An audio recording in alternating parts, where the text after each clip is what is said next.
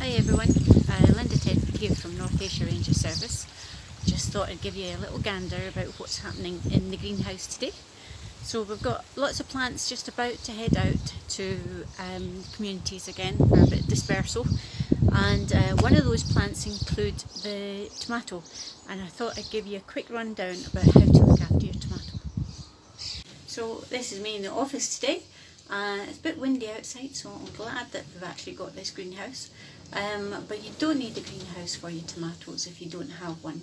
It'll soon be warm enough that you could put them outside straight into the ground or into a grow bag.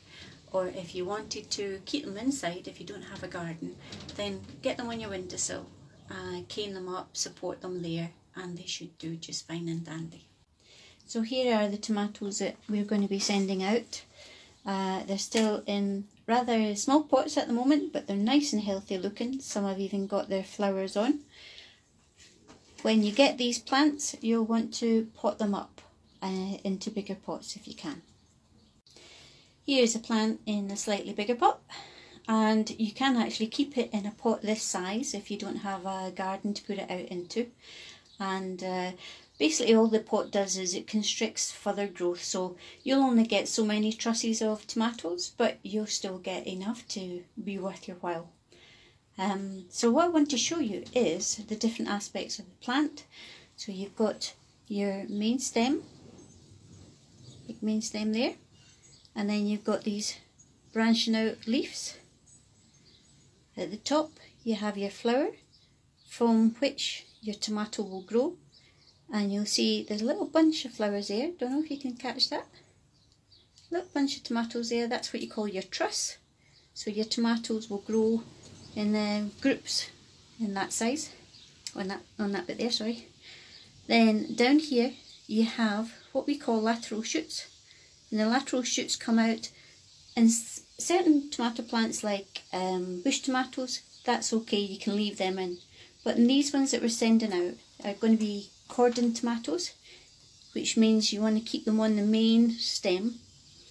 And if you see these little lateral shoots coming out just here, then you want to be pinching them out. So I'm going to show you how to pinch them out very quickly.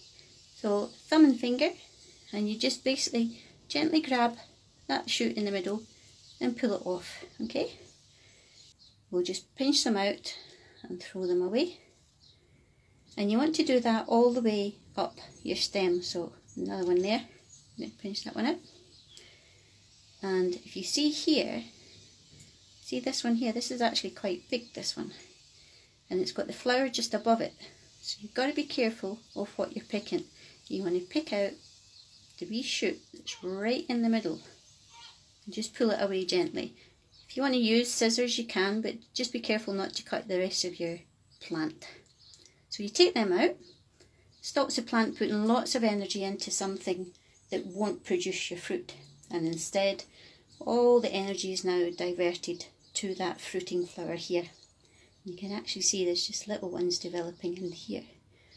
Another thing you want to consider with your tomato plants is whether you've got them outside or inside, is to try and help support them.